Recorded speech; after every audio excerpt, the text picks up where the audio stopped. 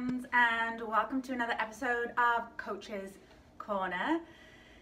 Thanks as always to everyone for your feedback, your input, and your questions. I'm absolutely having a blast with this. Those who listen to my podcast and radio show know that that's my favorite hour of the week. Well, this is now my second favorite hour of the week.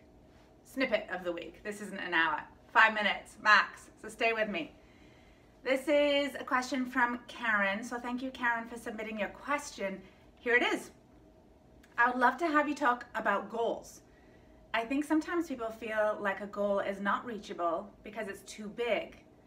Hollis talks about roadmaps to get to a goal, like small steps. Is this something you agree with and talk to your clients about? I love talking about goals for a couple of reasons. One is because I realized that in the past, I set goals, I nailed them, and I wondered why I was so empty and unhappy once I achieved them.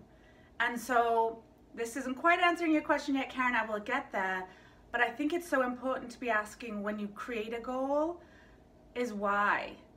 Why is this important to you? What I realized was that it really wasn't connected to something deeper within me. It was all the superficial stuff, like getting the house, getting the university degree, which I've never used, and so getting the car. All these things are really great and fun, but it's not really, these are the things that we're focusing on our goals on often, not always, but often.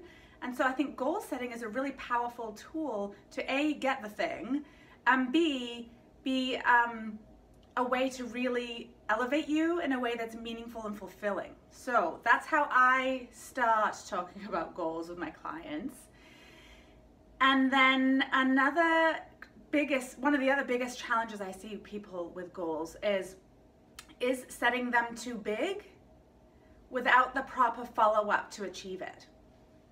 So according to research, everyone knows I love research, and I've got the book right here, stick with it. This is a scientifically proven way to make habits stick. This doctor talks about how regardless of the size of the goal, we typically choose 6 to 10 steps to achieve it. So you can imagine if you set a massive, massive goal, regardless of size of goal, and you've only got 6 to 10 steps to achieve it, how's that gonna work for you? So I do think that's helpful to keep in mind. So what do I use? What do I use myself personally? And what do I use for my clients? Where did it go? Just 1 second. Ta-da!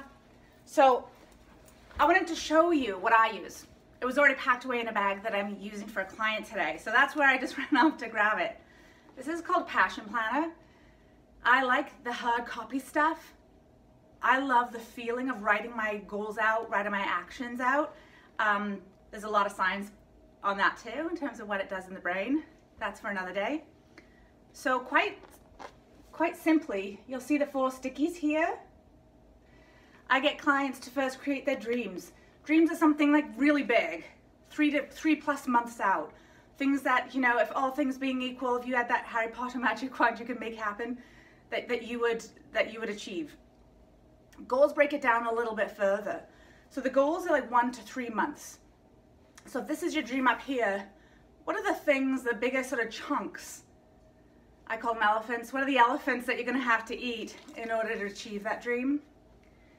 And then the actions. These are the daily action steps, the little things that you do each day, the little bites that help you eat the elephant. What's that expression? How do you eat an elephant? 1 small bite at a time, something like that. And then reflections, and that's not something that many of us spend time doing either. I do it daily, weekly, and monthly. The monthly one in this particular tool is amazing, asking questions like, what went well this month? What didn't go well this month? How have you changed this month? On a scale of 1 to 10, how do you think you did this month? How close are you to achieving your goal now? And that then allows you to make tweaks to the goal that you might be then setting or the action steps that you're going to take. I have lots of other tools that I use, but I thought I'd introduce you to this. I hope this helps a little bit. Caren, let me know what you think, and if you have any follow-up questions, I would be happy to answer. Hope you all have an amazing day. Thanks, friends, and see you next week on Coach's Corner.